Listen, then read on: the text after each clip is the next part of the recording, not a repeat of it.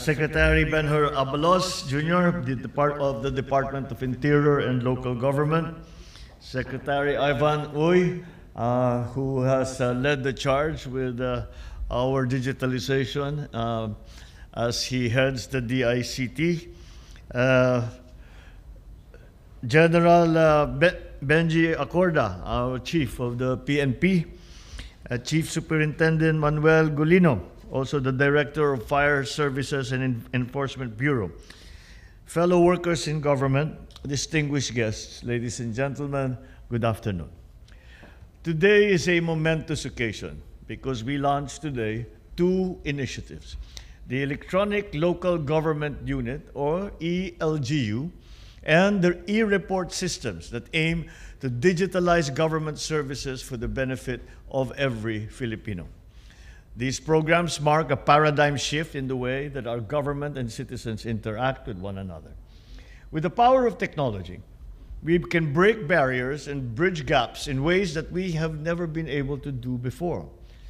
We recognize, of course, the efforts of the DICT and the Department of Interior and Local Governments in their effort to leverage this technology to be able to deliver convenient and efficient services to the public.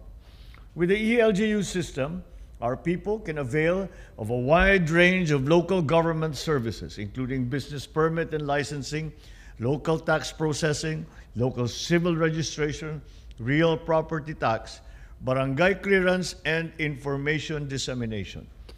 In partnership with ARTA, or the Anti-Red Tape Authority, this will complement our efforts in eliminating unnecessary layers of bureaucracy, as well as making government transactions easier and more efficient. On the other hand, the e-Rreport system will enhance the ability of the Philippine National Police and the Bureau of Fire Protection to better respond to the emergency needs of the public. I am optimistic that this system will be used to help curb criminality, lawlessness, and ensure immediate responses to various incidents around the country, thereby making our communities safer and more secure for everyone. We now live in a world where technology is occupying a vital and important part of our existence. Let us embrace it and see the good it can do for our society. What we see here is just a glimpse of what this digital revolution can bring to our society, to our systems, to our bureaucracy, to the way that we do business. There are even more profound changes that we can expect should we choose to apply technology in many aspects of our lives. I truly believe that digitalization will be a hallmark of our progress as we move to the future. Today, let us seize that opportunity to utilize this tool as a force for good, for our people, and for our nation. I thus urge all government agencies, LGUs, to collaborate with the DICT as we integrate all services into the recently launched eGov.ph Super App to attain its objective of becoming a multi-sectoral mobile application for all government institutions and transactions.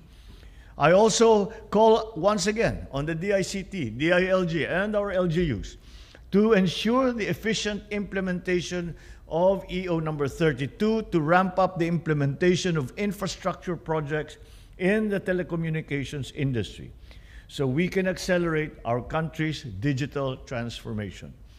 Ladies and gentlemen, I am proud to be a part of this historic moment, as we have laid down the foundation for a new era of good governance, one that is defined by transparency, innovation, and efficiency.